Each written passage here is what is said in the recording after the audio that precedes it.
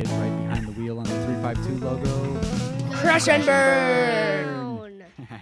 Welcome to Hangar 5. This is our collective outlet for all the cool stuff we're doing, whether it's BMX, competitive dance, shooting sports, music and media production. This is where we're putting it all out.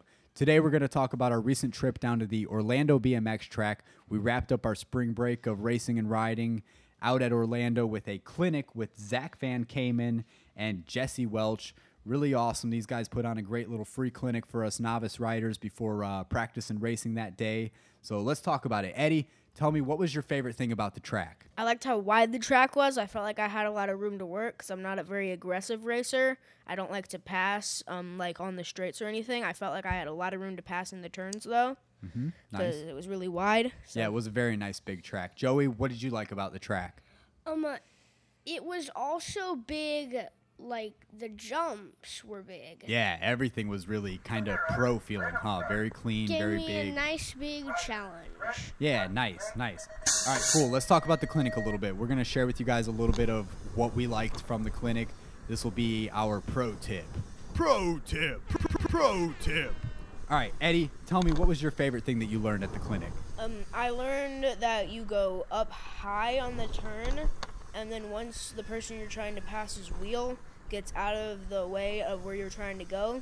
All right, hold on. Back up. So if you're kind of getting past, you got somebody running an inside line on you and kind of pushing you up in the turn and cutting you off, you can run high earlier on in the turn, and as soon as they're clear of you, you can dive in low and then start pushing back out to the white line, right? Yes, and exactly. that way you kind of cut them back off.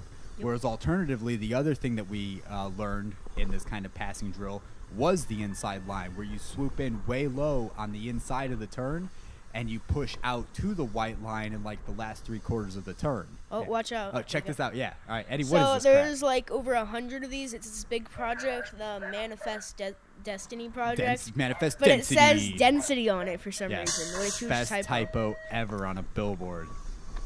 All right, Joey, tell me, what is your pro tip that you took away from the clinic?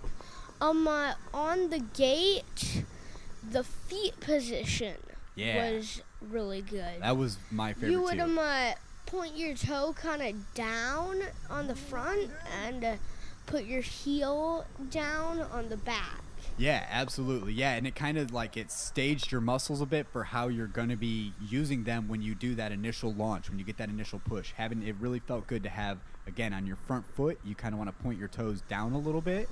And then on your back, your heels down a little bit. Just a little bit on both, but that kind of set you in the right position with your muscles and your legs all loaded and as if you were already cranking and pushing.